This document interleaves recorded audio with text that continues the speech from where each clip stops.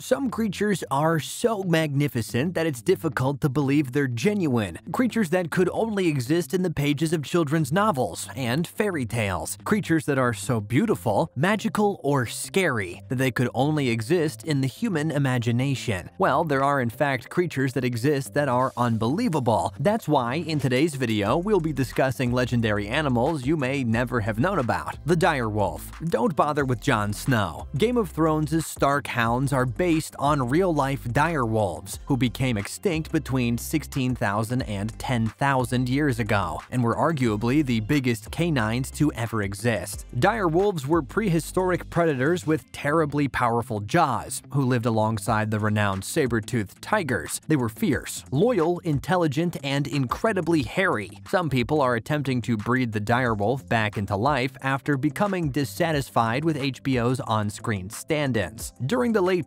Pleistocene and early Holocene epochs, 125,000 to 9,500 years ago, the direwolf roamed the Americas and Eastern Asia. The species was named 4 years after the first specimen was discovered, in 1858. Direwolf remains have been discovered in a variety of habitats, including North America's plains, grasslands, and some forested mountain ranges, South America's arid savanna, and Eastern Asia's steppes. The vampire deer.